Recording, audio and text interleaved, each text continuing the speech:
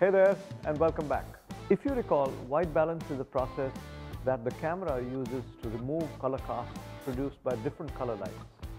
There are also different temperatures of light. The auto white balance works quite well in outdoor or daylight situations, but in case of more complex lighting conditions, especially the ones indoors, one needs to look at presets or manual adjustments. And those of us who are shooting, let's say, multi-shot panoramas, I would highly advise not using auto white balance, as the light might change or vary across different shots. The presets can include daylight, cloudy, shade, tungsten, fluorescent, along with flash or kelvins or custom. Use these to choose the right source of light and to remove any color cast it may have on the photograph. But if you are unsure or you need to correct later, then shoot RAW.